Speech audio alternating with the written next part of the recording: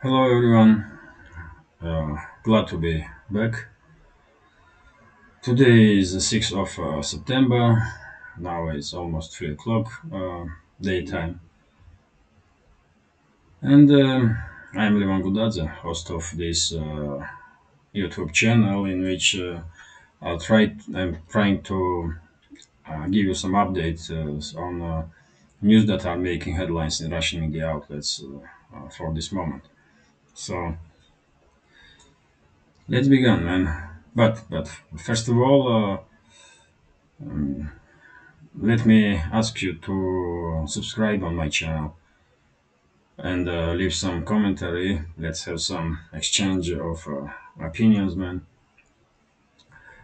Uh, and if you like this channel, then please push that like button. That will greatly increase chances to for my channel and me to reach more people on this huge YouTube community, on this huge platform. So that's been said, let's start, man. I will try to make this video as short as possible. I hope sound is like better than it was in previous days because, as I promised, I went to shop this morning. Today and tomorrow my day offs. I have day off, so I went to shop and buy some mic. I hope it will at least little bit improve sound quality. So anyway, man, let's start. Let's start to talk about some news, man. So first of all, let me do this stuff like that, and then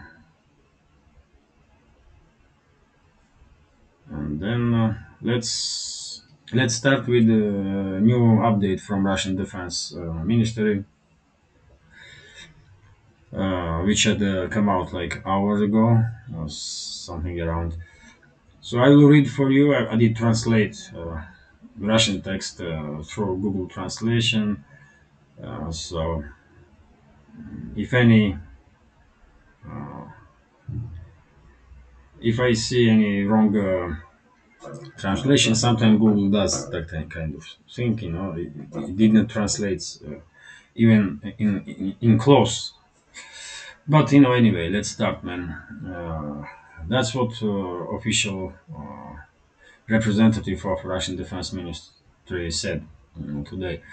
The armed forces of Ukraine during the day, and that means, this update is about last 24 hours.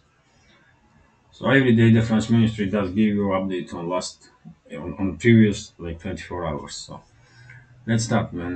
The armed forces of Ukraine during the day continued to attempt attack in certain areas of Nikolaev Krivoy Rog direction. That's area of so-called Kherson offensive. If you look at the map, you will clearly see, in which area these operations were taking place. So Russian Air Force's missile troops and artillery are delivering precision strikes against units and reserves of the armed forces of Ukraine. In the areas of the settlements of Vysunsk, Yalkina, Berezhnevate, and Чернополье, Червонополье, Краснополье, наверное. Probably.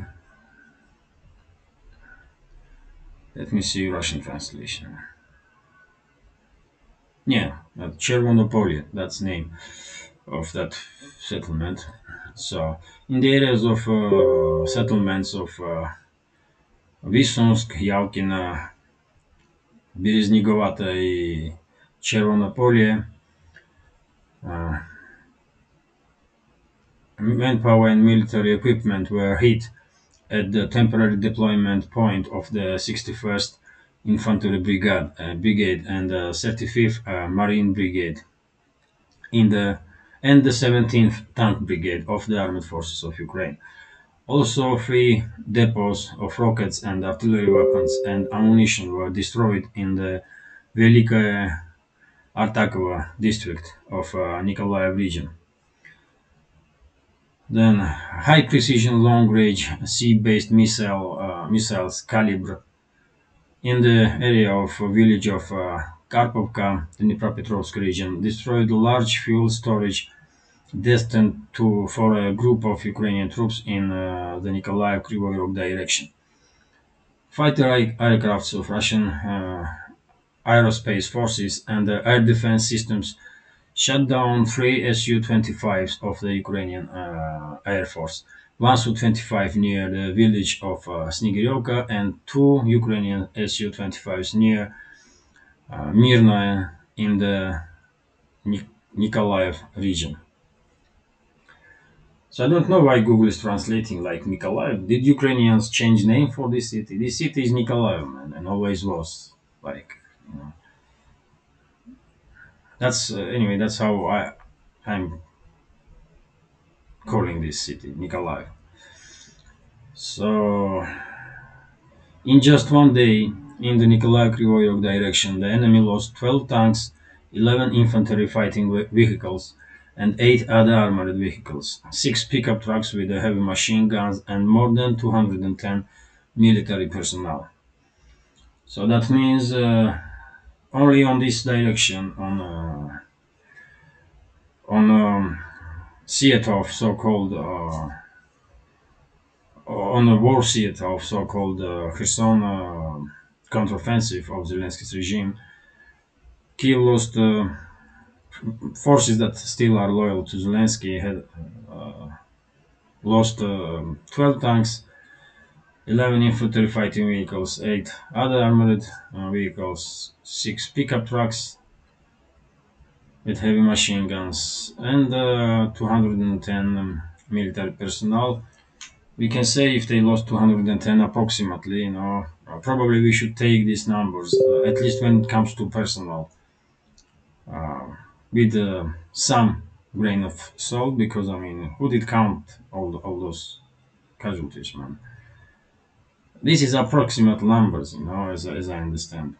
Uh, but if if intelligence of defense ministry of Russia decide that, approximately it's 210 KIAs, probably same time Zelensky's regime had on this direction alone somewhere around 500 wounded personnel. So let's continue, man, reading this update. High precision air-based weapons hit the points of the temporary deployment of units of the 54th and 93rd Mechanized Brigades of the Armored Forces of Ukraine near the city of Artyomovsk of the Donetsk People's Republic. Up to 250 servicemen and more than 10 vehicles and armored vehicles were destroyed. Holy moly, man! It seems like there's some big activities in Donbass direction. Man. While Zelensky's regime is talking about this so-called counteroffensive in Nikolaev Kryvyi Rog direction, so-called Kherson counteroffensive. I mean, meanwhile, some big activities are in Donbass, and it seems like only for the last 24 hours, Zelensky's regime lost up to 250 servicemen on that direction too. So you can just see it, man. 210 soldiers were lost in KIAs were in Kherson direction. 250 soldiers in Donbass. I mean that's huge losses, man, for any country, man. Uh, you know, for Ukraine too, of course. In the area of village of Visilyanka, Zaporizhia region, up to 100 militants and 15 units of military equipment were destroyed by high-precision strike of the Russian aerospace forces on the points of temporary deployment of the 1st Battalion of 65th Mechanized Brigade of the Armored Forces of Ukraine. So now you can see, man, in Zaporizhia region, there was Zelensky's regime had some 100k IS over the 250 in Donbass and 210 in so-called Kherson offensive. So only for last like only for last 24 hours, forces that are loyal to Zelensky lost uh, in action more than 500 soldiers. It seems like. So it must be thousands and thousands as a casualties. At least 1 to 1.5 thousand like soldiers. So as I was saying in previous days, this so-called Kherson offensive has told. There's no much as like can or was achieved by Zelensky's regime. They did took some irrelevant villages there, and lost thousands and thousands of soldiers. So this uh, in this area, I believe that in that area, Zelensky's regime just don't have any more reservesmen enough, which will be enough to do some big uh, offensive operations. You know, and all we see now is like local battles between sides, and because Russian side is actively using trap tactics, this is enabling them to uh, put some heavy losses on Zelensky's regime.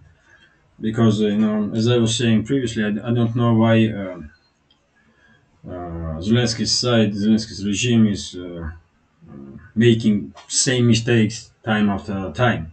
You know, when on certain direction, Russian forces do uh, leave positions, going back, allowing opponents to bring in manpower and equipment, and they are closing gap and destroying entire group. Man.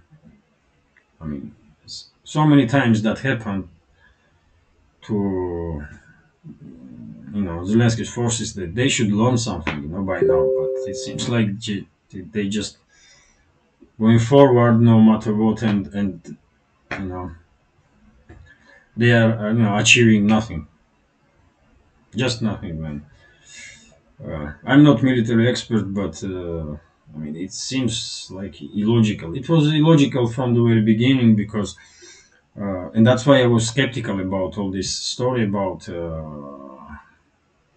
Kherson offensive because without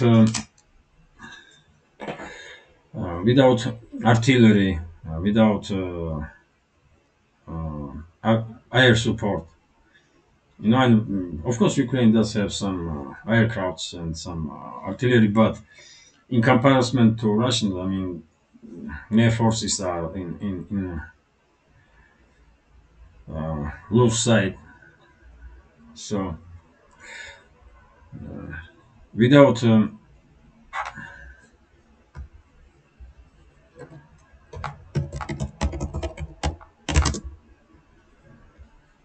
what is that? Just a second. Without advantage in artillery and aviation, that's what I'm trying to say, man.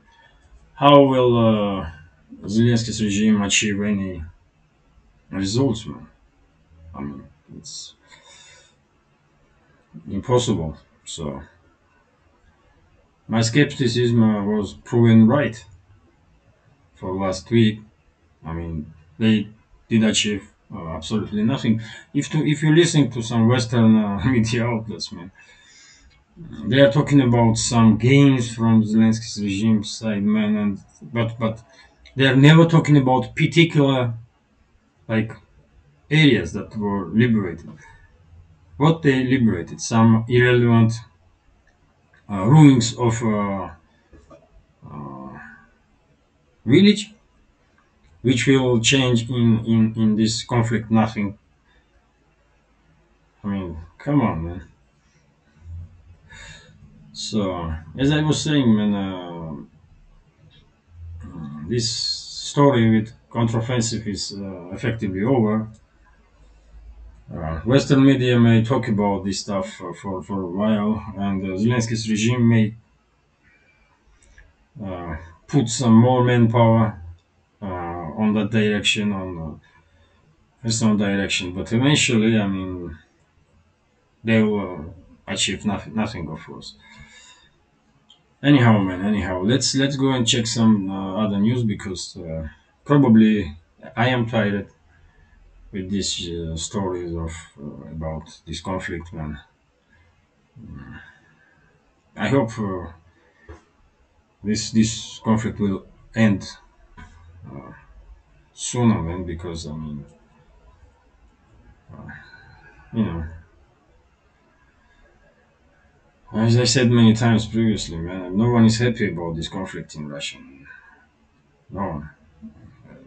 If Zelensky was thinking about his people, about citizens of Ukraine and about Ukraine, he will start peace negotiations like 4 or 5 months ago, man.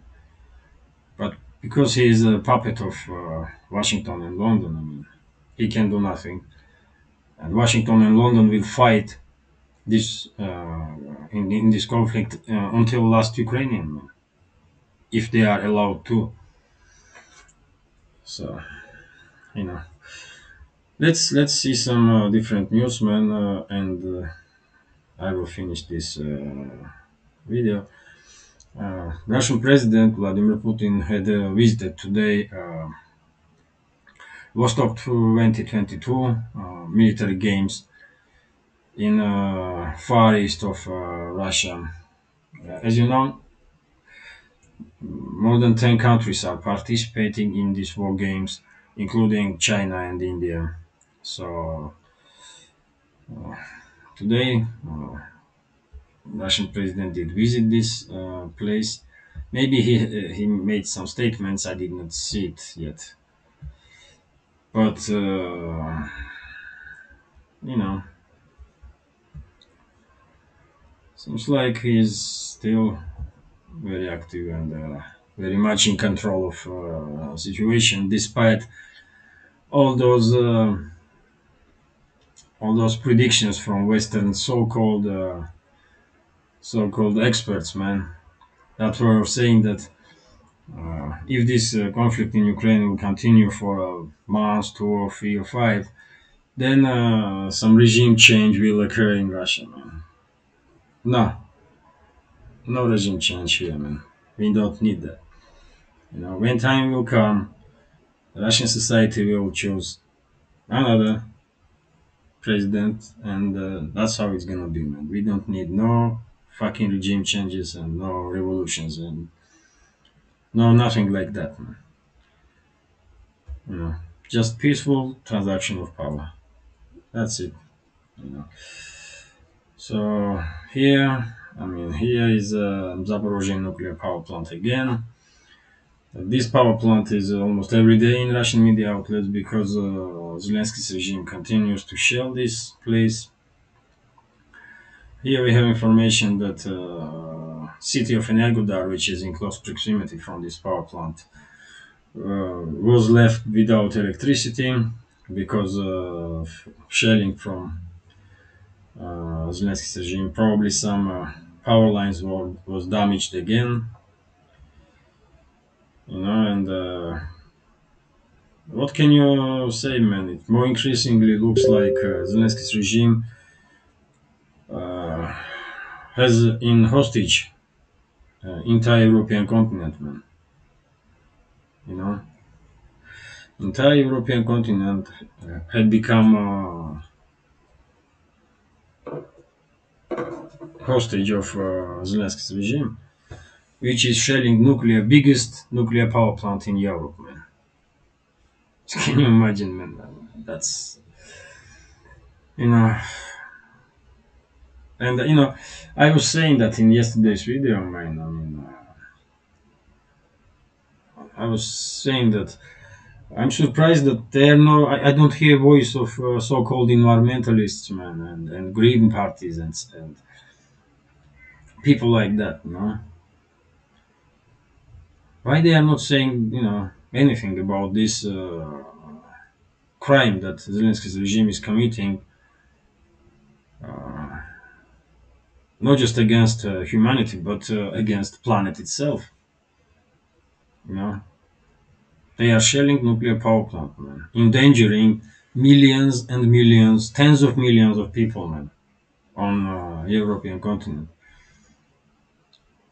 But yet again, in the West, in Western world, you're not gonna hear from any so-called uh, green movement activists anything about this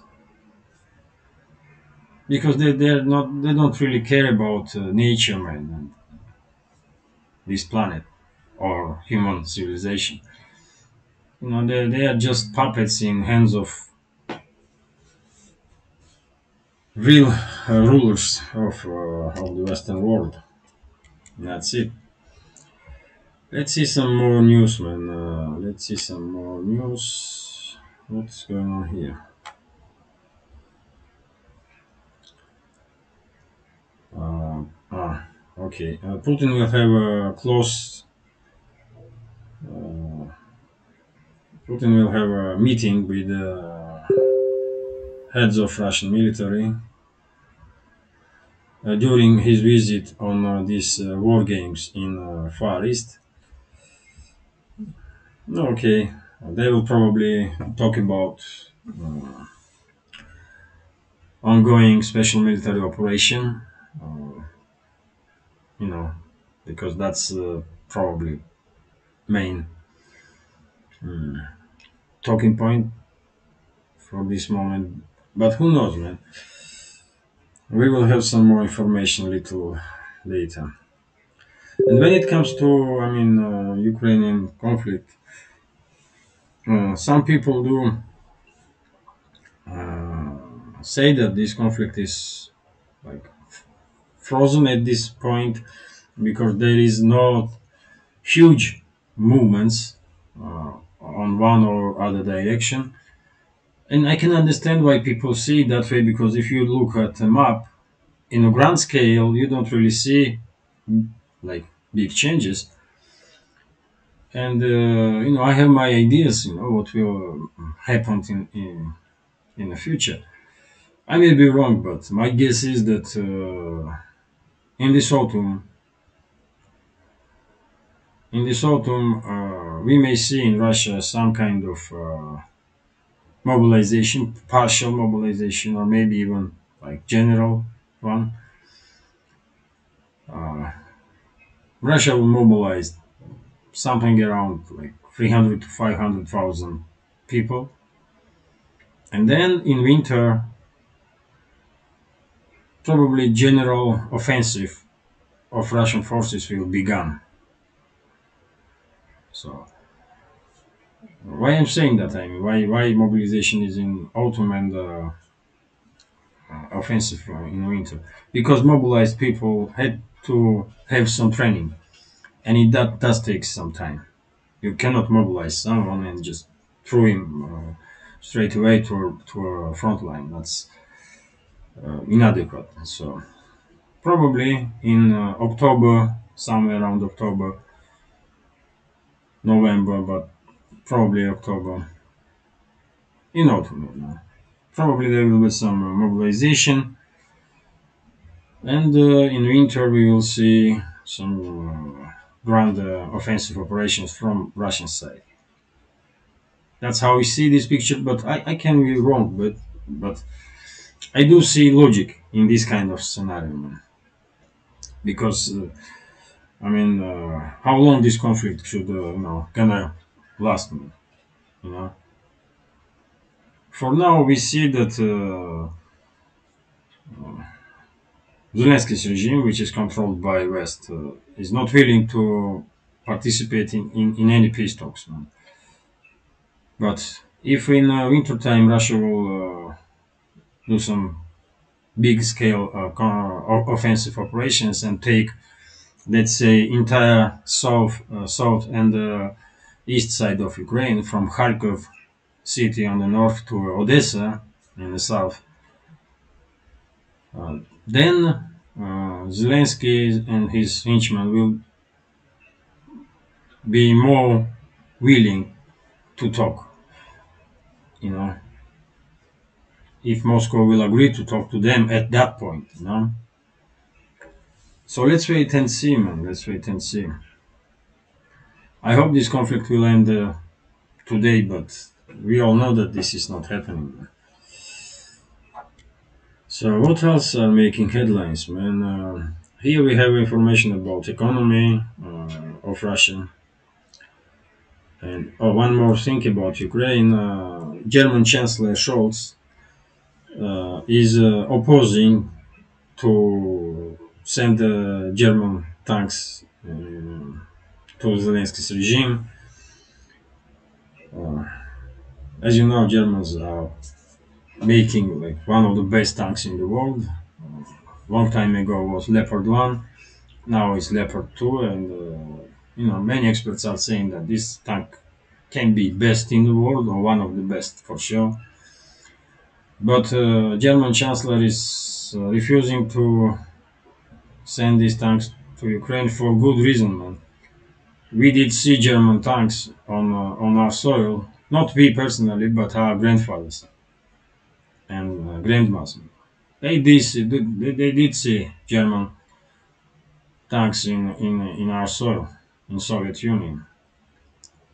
And if Germans send these tanks again, man, it will, of course, for us now, it will be, uh,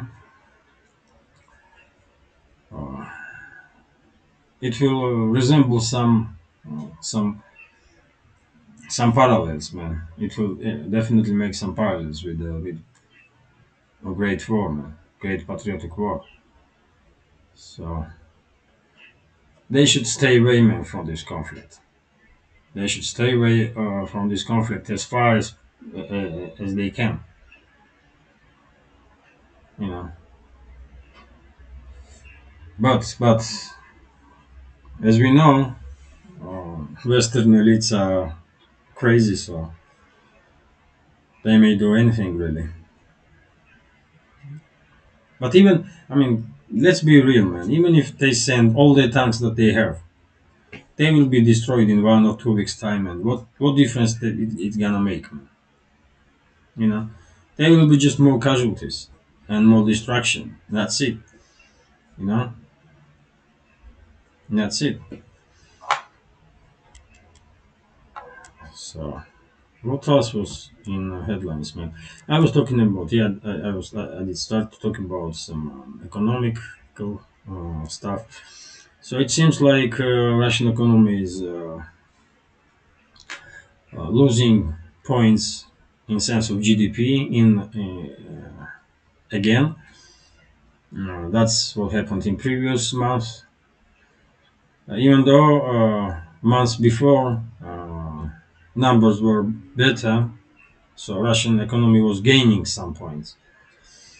But eventually, I mean, everyone knows that Russian GDP will lose something up to at least, I don't want to guess, but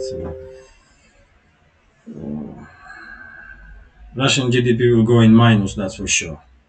You know, not just Russian, but the entire world is struggling right now. But of course, after those so many sanctions, Russia is most sanctioned country in the world, for God's sake, man. So of course, the economy is losing in certain areas, and as a result, GDP will lost quite a few percents. Uh, but it is what it is, man. It is what it is. You know. And in continuation of this information about economy, here we have information that, for example, selling of cars, I mean, fall in previous months for 62%. You know, so car sales were slow in August for 62% in comparison to August of previous year. So that's quite a huge number, you know. Yet again, that's because of sanctions, and it's now harder probably to import some cars from Europe. And in this sense, not just Russia is uh, losing, but European car manufacturers are losing too, and the big time, man, big time. And this information says that in previous months, uh, Chinese cars were had the most demand, you know, and most cars that was imported in Russia was Chinese. So what will happen is that eventually market will like manage, itself. But what will happen is that all those cars from Germany, Italy, or Great Britain will leave this market, will leave Russia, and the Chinese automakers will gain this market. And most of the cars that are sold in Russia, most of the cars of the foreign companies, will be Chinese cars, man. You know. So I'm not sure that Europeans really think about results of the sanctions that they were putting on Russia. Man. You know, they lost. They are losing market of 140 million people more. Why? I don't know, man. I don't know. So this is it probably for this moment. Let me once more again check. Yeah. Ah.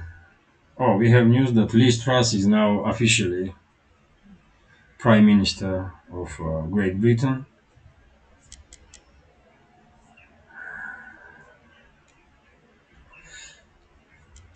So, what can I say, man? In yesterday's video, I was very emotional about candidacy of this person. Today, I'm not gonna say nothing, man, because yesterday's video is gone for good, you know. But, but as I understand, this new Prime Minister will do for Great Britain no better than previous one did, you know.